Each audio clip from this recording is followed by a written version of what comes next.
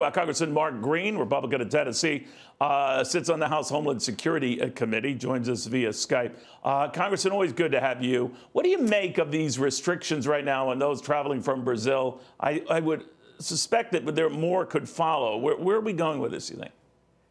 Well, Neil, first, thanks for having me on the show. And I think it's expected. I mean, you look at the counts that are coming to us from Brazil, 300,000+ cases, 22,000 deaths. There's a university down there that predicts that it could be 12 times that. Their ability to track information is different than our ability. I mean, if you do 12 times that or even 10 times that, that's 200,000+ deaths. So it's appropriate, and it's very consistent that the president would put this restriction on. You know, we're watching their curve very closely, watching the other curves really all across the world. And it's appropriate at this time to kind of hold off on non-U.S. citizen travel from Brazil. We already know that visits from China and points Far East, of course, are already in danger of being, cut down and very, very low going forward. Do you see anything to change that, or do you advocate that now, since it seems to be of the worst of it, we can entertain allowing more into this country, or are things so bad now's not the time to consider? I think we just have to take into consideration everyone's curve. Just like here in the United States, we're sort of treating states differently. New York clearly is in a different place in terms of reopening and travel than Tennessee is. And I think we can do that in terms of the countries overseas and our allies and friends. We want to open up as quickly as we can, but just it really depends on where they are in their curve. And if they're in an exponential growth phase like Brazil is, we probably need to stop travel.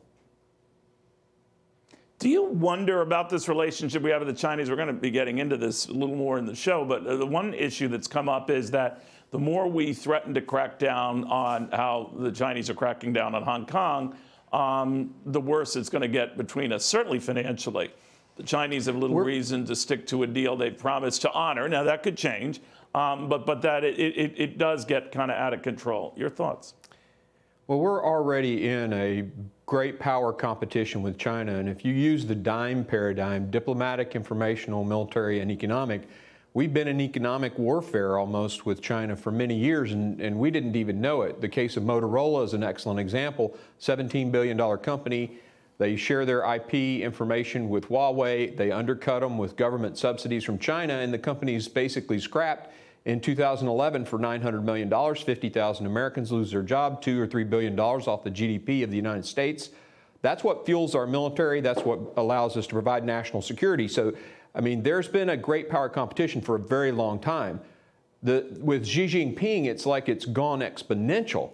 And it's informational, cyber, hacking, all this stuff. So the way they've handled COVID, only icing on the cake to a big problem. If China wants a great relationship with the United States, they've got to start acting like a friend. And, the way they handled COVID is just more concerning, and their response to our response to that is even worse. All right, we'll watch it closely. Congressman, thank you.